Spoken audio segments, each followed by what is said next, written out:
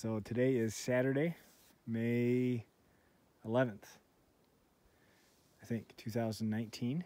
It's about 4:35 in the afternoon. We're here at 100 Acre Woods in God's Wilderness Road. Got a little snow on the ground, but not that much. It snowed, how much did it say? 9 or 10 inches. 9 or 10 inches, and this is all stuff. Not, I mean, and this is probably like the most of it. So it really wasn't that bad. So this is all Kirk property, more or less. Bud and I, mostly Bud and I, helped out a little bit. Cleared a trail and cut a path in the middle of all this brush. So let's take a look while he continues to do most of the work. So there's this Husqvarna, and while I prefer a steel, it shone when the night was darkest. So, all right, so this was all full of brush in here, and I would cut and Bud would throw, and right now we're trying to clear it out so that it's this, and that's all. What is that, cedar or something? Yeah. That's all rotted out. Yep. And yeah, there it is. And so we were a little worried about how easy that would be to move, and then we started moving these big pieces around, and it turns out it was ready to go. Our hope was to see if we could get the side-by-side up here, and I think Bud still wants to try to get that done today. I don't know. We'll see. It might happen, yeah. We'll see. So this trail is not as impressive as one might think, but I mean, if you look to the side, that's pretty much what it looked like. So imagine instead of going through that, you go through this.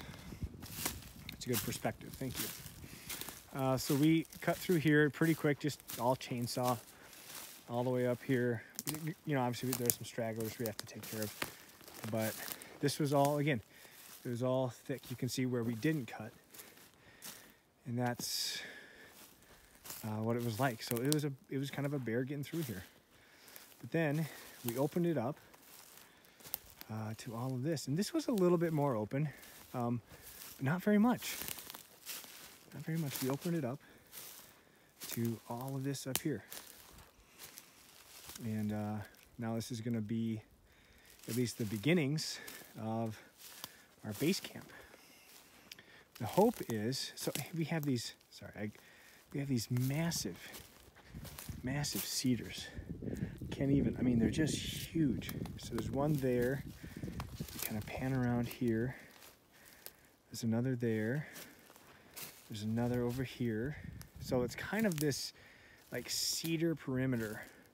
We have this old birch that needs to come down, as does that one.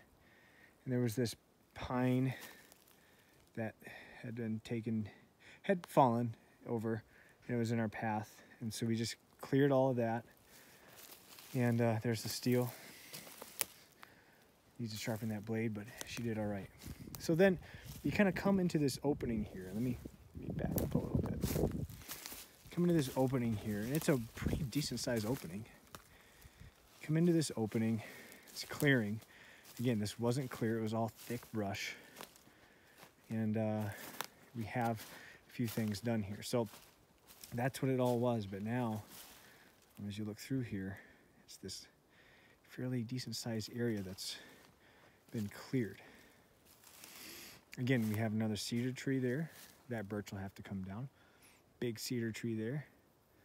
Another one right there.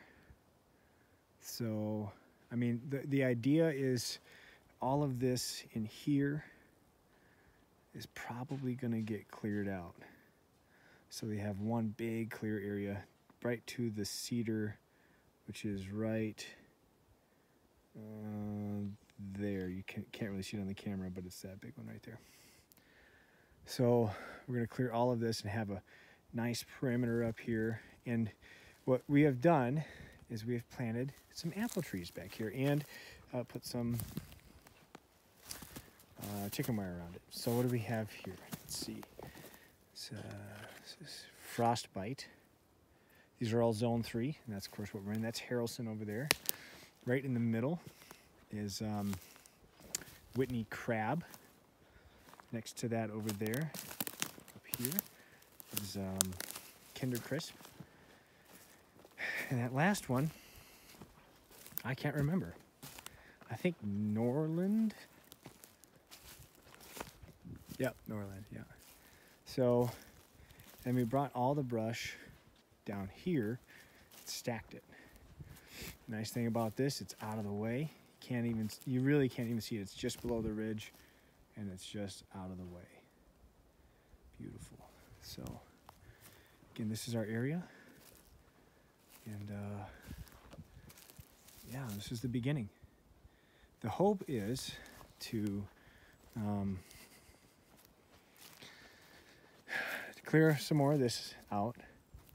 There's that cedar right there. So clear some of this out to the cedar, to this one here. Maybe build a little biffy or something for back in there. There's another cedar right there. So build a little biffy by that one. Clear all this out. Have a nice little. The cedars they're so big and majestic that they kind of provide a natural boundary, boundary lines anyway. And then down here, the hope is to clear a bunch of this out,